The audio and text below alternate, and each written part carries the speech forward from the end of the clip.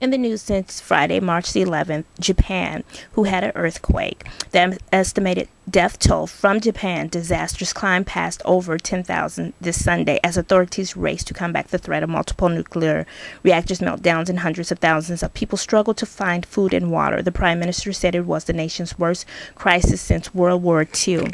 The nuclear plant's operators worked frantically to try to keep the temperatures down in several reactors crippled by the earthquake and tsunami, wrecking at least two by dumping seawaters into the last-ditch efforts to avoid meltdowns. Officials warned of a second explosion but said it would not pose a health threat. Near freezing temperatures compounded the miseries of survivors along hundreds of miles of the northeastern coast battered by the tsunami that smashed inland with breaking fury.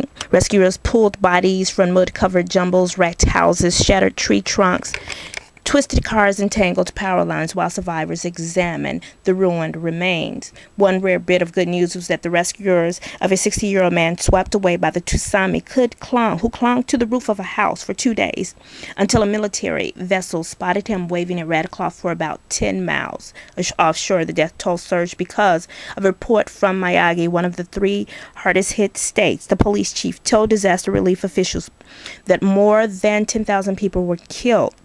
The Associated Press, there was an estimated over 400 people that have been confirmed dead in Miyagi and has a population over 2.3 million. According to the officials, more than 1,800 people were confirmed dead, including 200 people whose bodies were found Sunday along the coast, and more than 1,400 were missing on Friday's disasters. Another 1,900 were injured. But these are not the official statistics. They're basically saying that there are more, and they're still waiting on account. For Japan, one of the world's largest economies, and ultra-modern infrastructures and disasters plunged ordinary life into nearly unimaginable deprivations. Hundreds of thousands of hungry survivors huddled in darkened emergency centers that were cut off from rescuers' aid and electricity.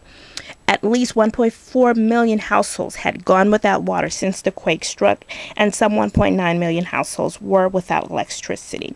While the government doubled the number of soldiers deployed in the aid effort to 100,000 and sent 120,000 blankets, 120,000 bottles of water, and 29,000 gallons of gasoline plus food to the affected areas. Prime Minister said the electricity would take days to restore. In the meantime, he said the electricity would be rationed with rolling blackouts of several cities, including Tokyo. This is Japan's most severe crisis since the war ended 65 years ago, that the reporters were told, adding that Japan's future would be decided by its response. And this is your news from Street Noise Radio.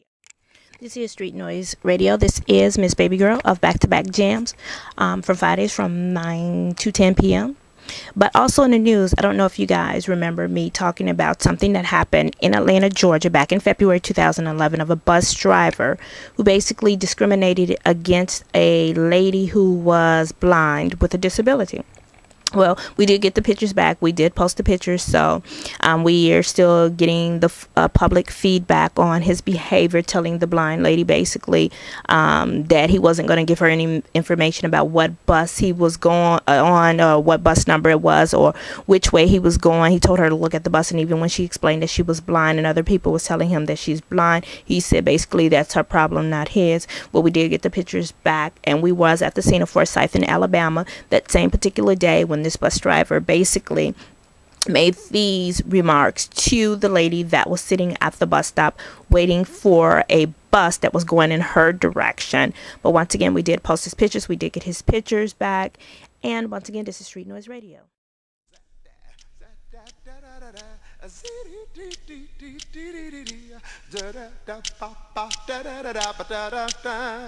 Rrrr.